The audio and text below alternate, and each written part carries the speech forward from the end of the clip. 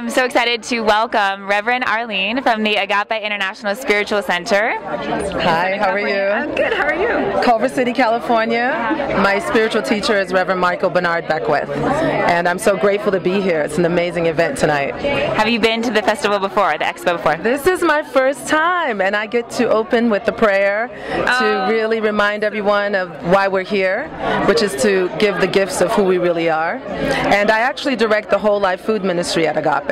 So we're introducing people to introducing live whole foods into their diets now, and how important it is to honor the body temple. So that's my focus: spiritual, mental, and physical. And tell us a little bit about the center and what you offer. Well, Agape International is an amazing center that allows people of all religions. It's considered trans-denominational because we have people of all religions, all backgrounds that come together, and it's really remembering there's only one life, one love, one God, eternal. And it's just a beautiful environment. And I have youth that come, and I'm the teen director, so I work with teenagers and young adults, and to learn that young that we're all one is powerful. But also to learn to live in your oneness in your physical body is powerful. Absolutely. So do you offer movement classes as well besides spiritual focus classes? Well, we have many things. We have yoga, we have all different modalities, we have dance, we have music. Ricky Byers-Beckwith is the head of our music, and it's life-changing music, written by herself and written by her and Reverend Michael together.